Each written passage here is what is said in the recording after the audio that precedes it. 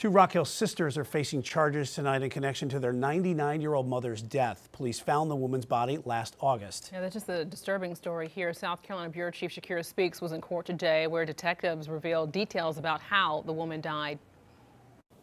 The Rutledge sisters have lived in this home for the majority of their lives. It's where they cared for their elderly parents until their father's death. It's also where their mother was pronounced dead last August after a death investigation revealed that she had deep, discolored, and open wounds that investigators say were in various stages of decomposition. To say that she was emaciated is putting it mildly. It was just to paint the picture, it was having a skeleton with skin wrapped around it. 68-year-old Nancy Rutledge and her 73-year-old sister Martha Rutledge appeared in court Friday. They listened to investigators detailed their 99-year-old mother's condition after finding her in her bed unresponsive. An autopsy revealed she had spreading infections due to bed sores and open wounds, all leading to her death. A medical examiner detailed how some of the elderly woman's bones were protruding through her skin.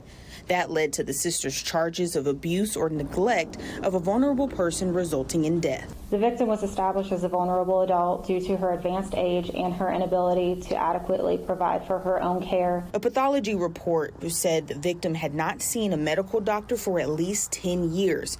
Toxicology tests showed she had a blood alcohol concentration of 0.105 and tested positive for Delta-9 THC. My sisters and I have never had any ill will towards our parents. Ann Rutledge is the youngest of the siblings. She asked the judge to be as lenient as possible.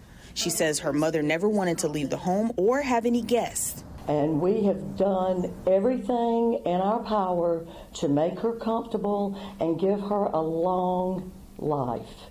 The only thing I regret is that she didn't make it to 100 because she wanted to. Victims' advocates shared their concerns the sisters would flee to Florida with family. They asked the judge to make them wear body monitor systems in place until their next court date. Taking into consideration everything that everyone has said, and I've set your bond at $40,000 cash or surety, and in my mind, that's a fair bond. It may not be fair to everybody else, but that's what I feel. Shakira Speaks, Queen City News.